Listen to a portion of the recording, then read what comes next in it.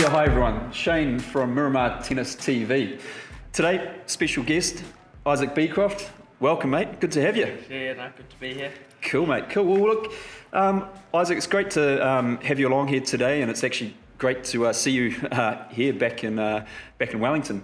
Tell us, 2020 has been an absolute nightmare for some, and look, New Zealand's sitting here relatively COVID-free, mate. Tell us what's your journey's been like in the last 12 months. Yeah, no, it's been crazy. So I was playing over at Mississippi State in America around kind of March. Obviously, we just got started the season.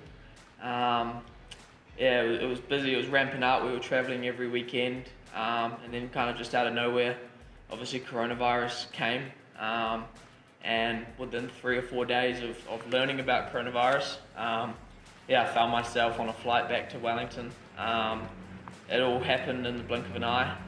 Obviously, it was a bit disappointing to cut the season short. College tennis, it was so fun, playing great matches every weekend, but there was no other option. There was so much uncertainty about kind of what coronavirus was going to do. I came back here, and it's been good to be back, spend time with family, and also play here. But I'm looking forward to getting back over there at some stage. Got to keep on going, So, you've actually got a few other peers, similar age to you, also back from the States. The likes of George Stoop and Satchel Ben. They must be great hitting partners here in Wellington for you as well. Yeah, for sure. It's good to get out with those guys. In a way, kind of a silver lining of coronavirus. Everyone came back, so spending more time on court with those kind of guys than I probably would be able to if we were still back in college. But no, it's good to kind of have that environment. We're like mates with the guys and also out there battling. Well, that training's obviously been going very well for you, and you've been able to transfer it onto the match court, mate.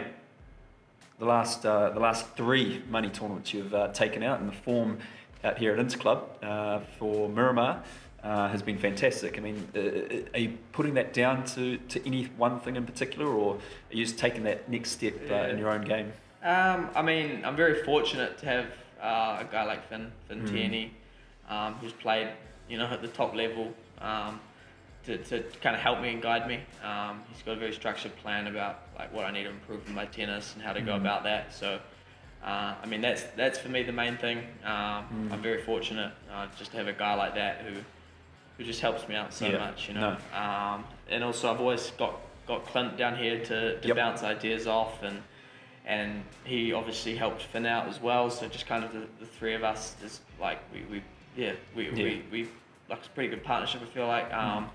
But yeah, he leads me in the right direction. He tells me what I need to hear, even if I don't necessarily like it. But he's always on me. And the main thing is he's got an idea of the level outside of New Zealand and futures and challenges. He kind of know what you need to work towards, and he doesn't kid around. Like if it's not good enough, he'll tell you and back out there. So that's the main thing for me. I'm very fortunate, and I just got to keep on. You're carrying some incredible form at the moment, what are some of your goals for the next 6 to 12 months? I mean, talk us through that, mate. I mean, for me, it's been good being able to play some alright tennis here in New Zealand, but it'll be really good to kind of translate that over into first of all the college season and be a valuable kind of asset for the college team. Obviously, that's the main idea, but also just kind of cracking the kind of futures. I mean, I qualified for a few futures, but still haven't kind of just found that next step where just you're finding your ways into a bit deeper into futures. And over here, and just kind of keeping that bigger picture goal of not trying to just win, here, but like internationally, I guess. So right now, that's match play that's keeping you ticking over. Obviously, you've got the nationwide money tournaments that are going on, Carabao, and also Premier Inter Club here in Wellington. One thing that I've seen in the calendar, I'm sure must be a big goal of yours, the residentials. Yeah. Talk to us about that. Yeah, for sure. So obviously end of December, New Zealand's biggest tournament of the year. So I guess the money tournaments and the Carabao and the interclubs are all kind of, I see, maybe stepping stones towards this big event. It's the one that you circle at the start of the year. You want to be trying to play your best tennis by then. Yep. So that's what I'm really hoping to be able to do. And then straight after that, there's the Tianao Invitational. Sure. Yeah. So those kind of two events. Obviously financially they're pretty good as well, but well, I mean, home court. Yeah. I mean, you've had a taste of the doubles. Yeah. Out in front of the home crowd, and obviously you probably, right now I'm guessing you want to go all the way in the singles. Yeah, I mean that's the plan. You've got to train every day. Yep. To try and work towards that. Just try and keep getting a little bit better. Yep. So come end of December, you're playing your best tennis and you're firing. Just touching on that improvement, one thing I have noticed you out here on the court, your serve seems to have really stepped up. Is that something that you've been actively working on? Yeah, for sure. I mean, it's probably one thing I underestimated kind of in the last few years about how beneficial a good serve is. Kind of gets you out of tricky situations. You see quite a few guys that can get quite far on my serve alone, you know. So, with 4 all in the third, you can get a few free points at 30 all and stuff like that. That's when it pays off. So just any spare bit of time at the moment, I just try and get out there and pop a few serves. Yeah.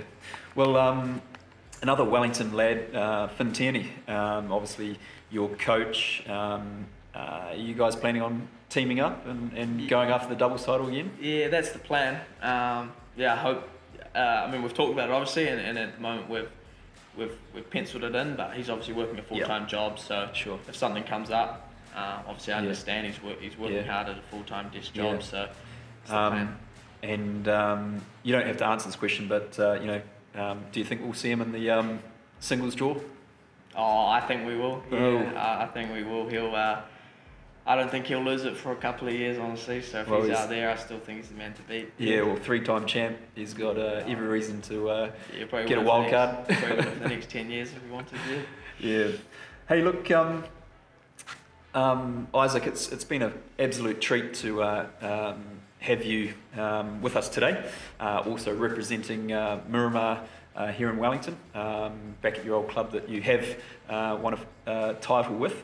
So look, on behalf of all of us and for those at home, hey, look, it's been great chatting to you, mate, and we certainly wish you all the best for the future. Yeah, appreciate it.